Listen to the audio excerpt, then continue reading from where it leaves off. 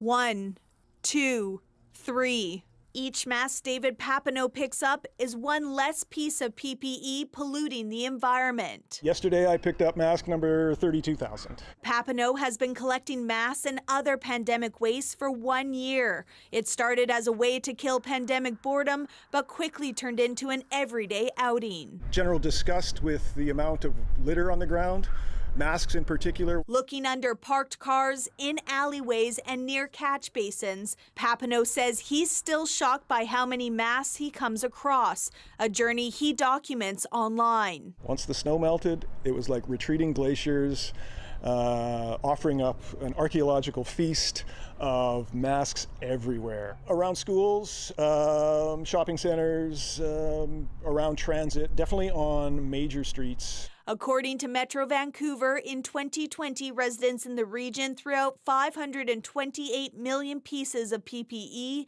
including more than 100 million masks, 48 million wipes, and 371 million gloves. And while these items can help protect people during the pandemic, Metro Vancouver says people should take steps to ensure they end up in a landfill rather than litter. So most of the disposable masks we see are a plastic fiber, and so they're not something that you can recycle in your blue bin. They're not something that can go in the compost bin. The responsible thing to do is to put them in the garbage.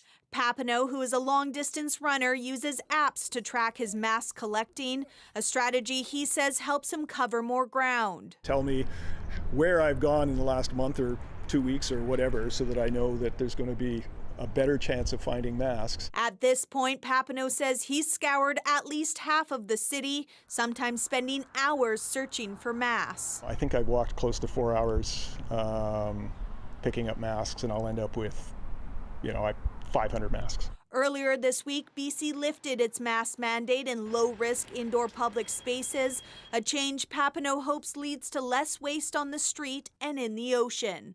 Janella Hamilton, CBC News, Vancouver.